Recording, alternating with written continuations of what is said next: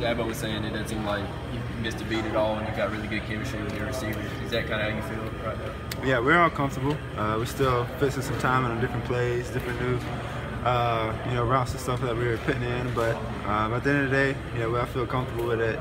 All my receivers that I've been having the chance to go in the game with or practice with, and we're all comfortable with one another and can communicate well. So it's been good. How close is this offense to being ready to go play Auburn? We're not close.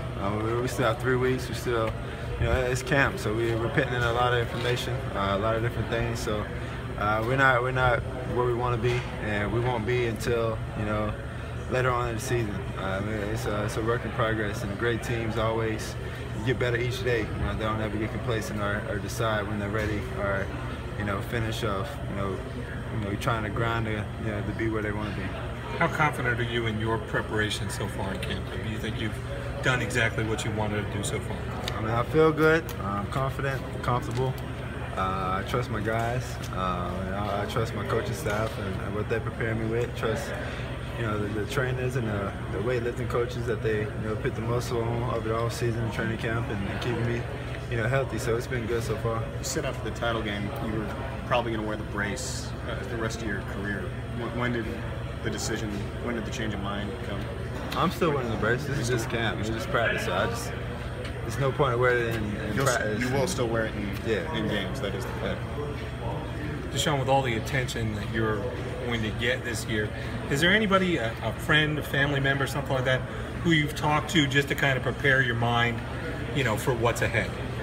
It comes with the territory. I knew it from the get-go. That's why I picked the position to play quarterback, and I knew the role and the expectations that was going to come with it. So, it's nothing that I haven't handled.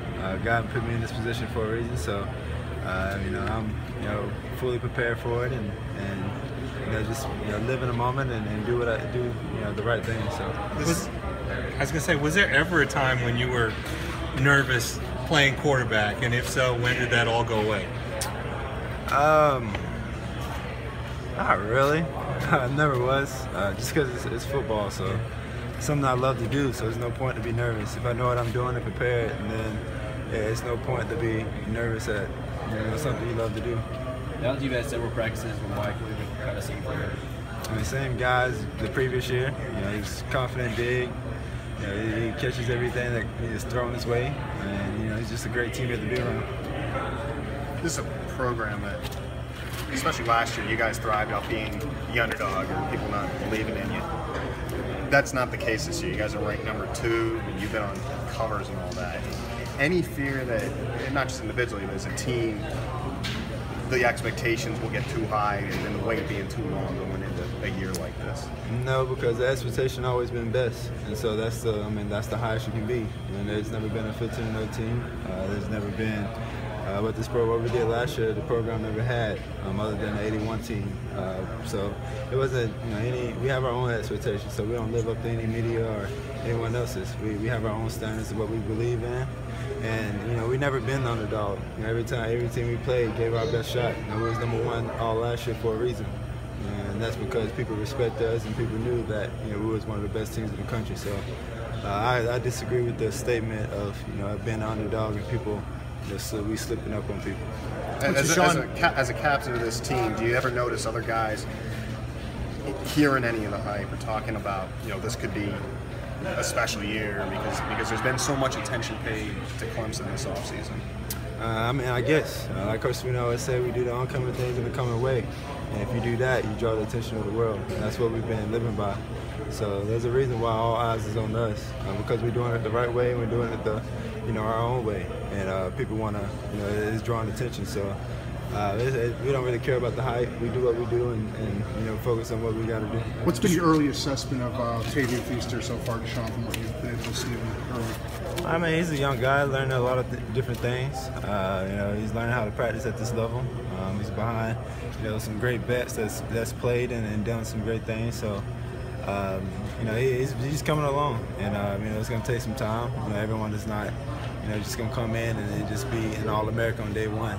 It takes the process and the work, and he understands that, and he's getting better each and every day. How about just his athletic ability? Have you been impressed by the speed? I mean, of course, if he wasn't fast or athletic, he wouldn't be here. So everyone knew that from the get-go, so that's no surprise. Dabo said that Tavian is playing at 65 miles an hour, but he's an above the speed limit guy. Do you kind of see that, and is that something you've also noticed? And you maybe talk to him about, playing at the speed you need to at this level? No, because we have leaders in that group. Like Wayne Gorman out of choice, that's been coaching them up, and Tony Elliott. So there's no point of add my voice into the mix when they have guys over there talking to them.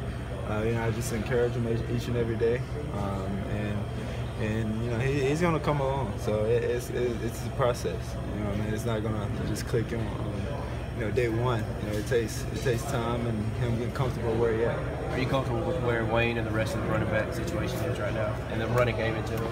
Yeah, I'm comfortable with all the running backs, with all the O-linemen that's making the holes for him, and whoever is in the backfield with me, I'm comfortable with. So there's no stress or anything with that. You know what this team is capable of achieving.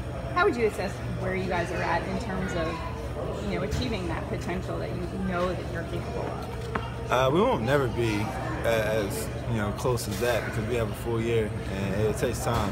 We're not going to be the best or wherever we start from day one or game one, we won't be the same game 12. Hopefully we'll be a lot better, a lot more comfortable, and doing a lot more exciting things. But we're good so far. Where we at, and we have 3 more weeks to prepare for Auburn and get things situated. So right now we focusing on Clemson, and then whenever that time comes, we'll be ready for whoever that opponent is. Deshaun, it sounds like you are prepared for whatever might come your way this fall. Not everybody always is. A couple of years ago, Clowney was expecting a big season. Maybe his last year at South Carolina, he didn't have that kind of big season. Are you wary of any of that kind of stuff, or do you believe as long as I am who I am and play the way I can, I'll be fine? I just focus on myself. Yeah. I don't care about previous players that had the hype or anyone. I'm not Jadeveon Clowney. I'm Deshaun Watson, so I just focus on me and what I can do for my team and just play my role. I stay in my own lane and do what I got to do. So the hype is what it is. I know who I am and what I can do on the field, and I prepare each and every week. So. Thanks. You got to assess this team right now, a couple of weeks out, and a few weeks before Auburn. How close are you to being ready for that first game? We won't be ready until that morning of game time. It's never a finished process or never a moment where you feel very good until you get there on the field and warming up. So it's always something that you can fix, and always something that you can watch and make sure you're feeling comfortable when that game time comes. Would you be happy just right now in this process where you guys are at? Man, we're fine. Where we at, it's camp, and it's a lot of different things. A lot of people, we've been rolling for 2 weeks, so a lot of people are, banged up and tired. But at the same time, that's what camp is for. Find out who's, ready for the big moments and who's not, and it separates the good and the bad ones. And right now we're just, taking it day by day. That being said, is there anybody taking this process for granted, coming off of the great season and with the ambition that you guys have? No, we all grinding. We all, staying level-headed, staying humble, and we all putting in the work. And we know that we have to start over. Last year is last year. It's a brand new year, so we have to focus on the moment now. You ever find yourself having to grab somebody by the collar and saying, "Come on, that's not the way we do it"? No, everyone understands, and we understood that from day one. Whenever we reported, and everyone understands the journey and what Coach Smitty wants to do for this team and what this program is about. So I don't have any problems with that. We just got a tour of the new football operations center. How much are you looking forward to that grand opening? Will that possibly keep you around another year? Who knows, man? Who knows? We just have to see what the future brings. Anything else? You name somebody who did well today that you were impressed with? Of course, Adam Choice. He lit it up, and he tell that he felt comfortable and back to his normal. So it was good to see him back, running the ball. With not a lot of classes left to go in the fall, are you looking forward to, or will make a big difference in your preparation, the fact that you're not going to have a ton of classes to worry about this fall. Nah, I'm still gonna prepare the same way that I have before. You know, it's you know, a certain amount of time and you know, effort that you put in preparation. You don't want to over prepare, and then you don't want to under prepare. It's a balance that you have to keep each and every week. And you know, even though I have, you know, a less load of classes, nothing's gonna change. Still gonna have the same process. Deshaun, can you talk a little bit about why you decided to wear the number 4 your whole career and just what that number means to you? I mean, I was in 4 my whole life, so that was probably the reason why I wanted to wear it. And you know, it's just a number I just always had, so I just wanted it pretty much. Do you talk much to Fuller? Nah, man. I see him around. I see him and talk to him, but not too much. Hey, I spent all Thursday in Gainesville, and Miss Frierson said to tell you hello. Yeah, she loved you.